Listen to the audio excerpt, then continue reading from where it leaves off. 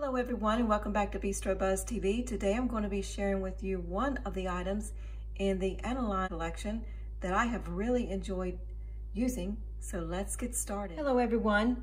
This is the Anolon, the loaf pan, meatloaf pan that you can use. You can see that Anolon has the grips on the end of this pan. It is so nice. I love this. And you can cook your bread in this, and what you do is you can take this section out and you will have a non-stick loaf pan here to bake your breads.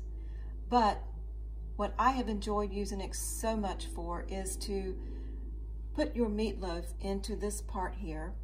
Once you put this section back into the pan, your meatloaf will cook, and then all of your fat and the grease will automatically go to the bottom of the pan, you see, because you have the little places, the little holes in the bottom where the grease and the fat will go to the bottom, and therefore when you get your meatloaf out of your oven, you don't have your meatloaf sitting in the fat and the oils. This pan is absolutely wonderful. I use this to make the meatloaf. It's wonderful. It does not stick. I do not have to worry about washing it at the end.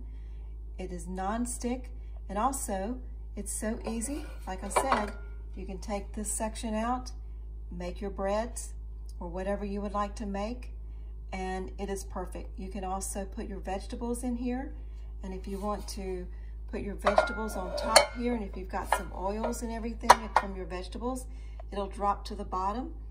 And then you can just take this section out, serve your vegetables, your oils and your grease will be on the bottom. It's absolutely wonderful.